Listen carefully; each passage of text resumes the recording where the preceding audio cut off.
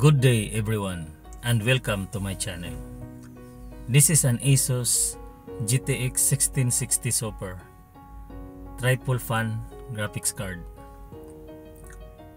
It's been used every day for maybe 2 or 3 years, and I decided to replace the thermal paste and thermal pads. This is the first time that this GPU will be opened.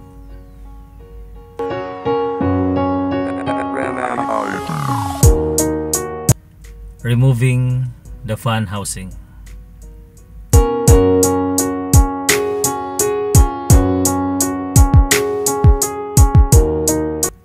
Remove the fan cable socket.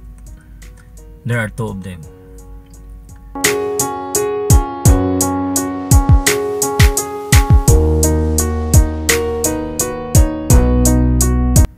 Removing the back plate or cover.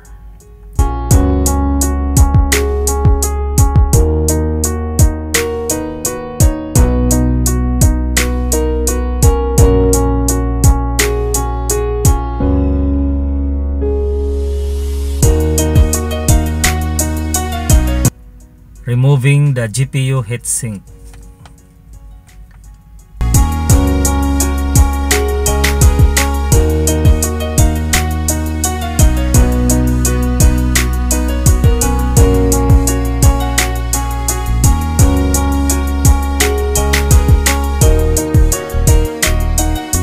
Carefully detach the heatsink from the GPU core or chip. Over time, the thermal paste dries and becomes very sticky and seems like the 2 are being glued together.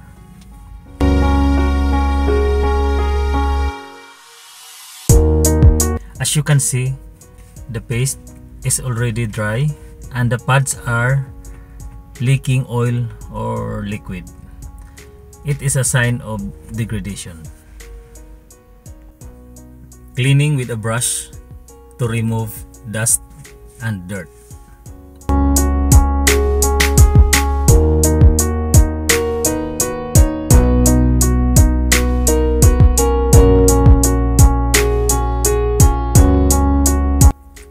Clean the dried thermal paste with an electronic grade isopropyl alcohol.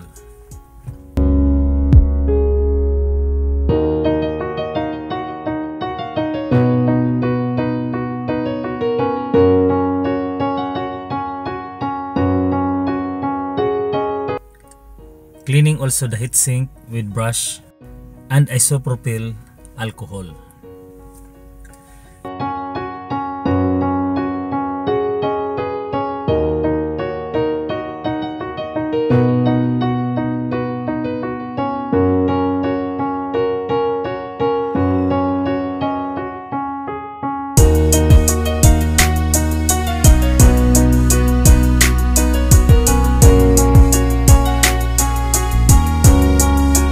Since the exact size of the pads is not available online, you have to measure it by yourself. I am using Thermal Grizzly TF8 thermal paste. For the thermal pads, I am using the G-Lead brand.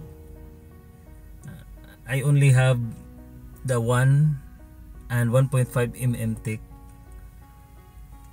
pads.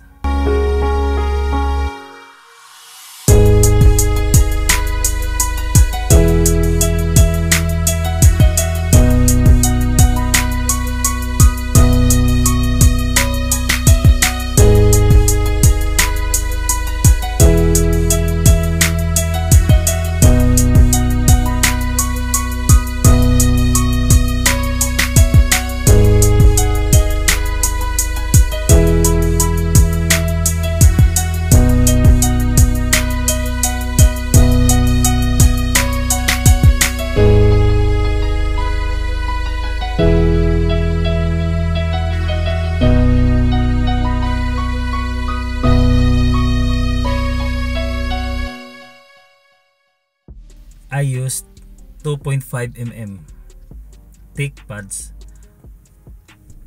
for the VRM and VRAM. That means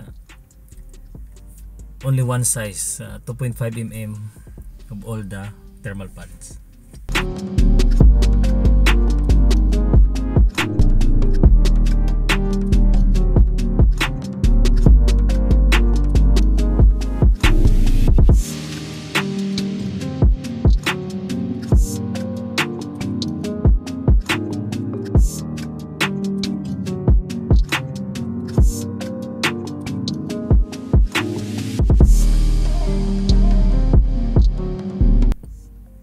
Be sure to remove the thermal pads plastic cover side by side.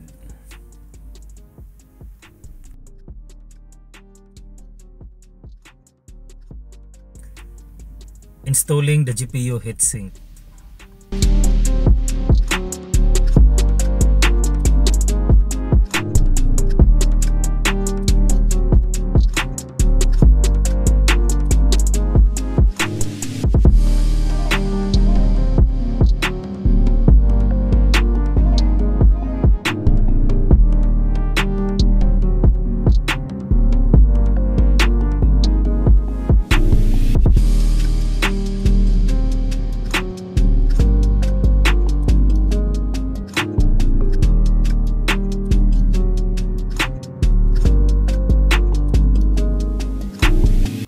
Tighten the GPU core bolts diagonally to make it balance.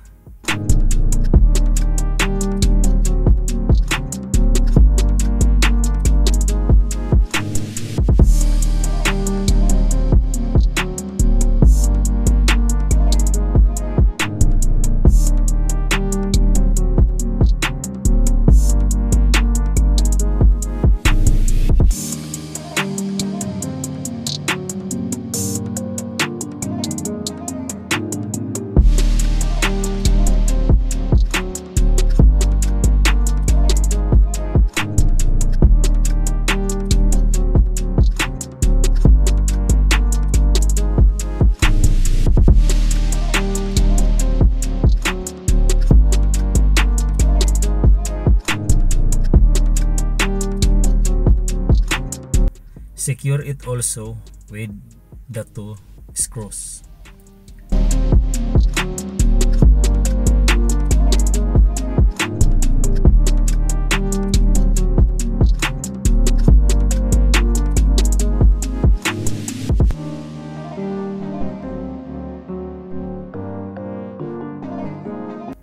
Install the backplate using 4 screws.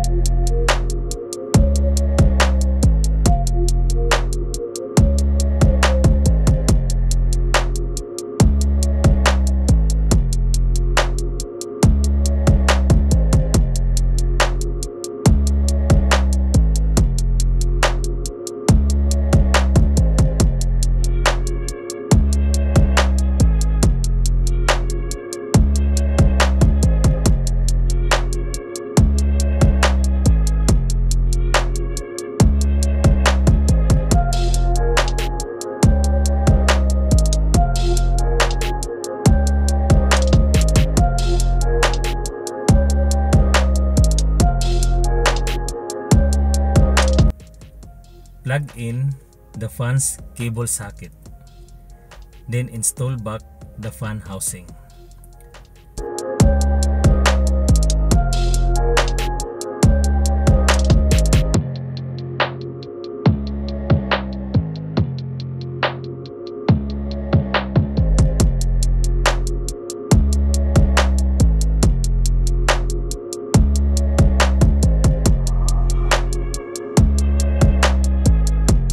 Lock it with 2 screws on the sides.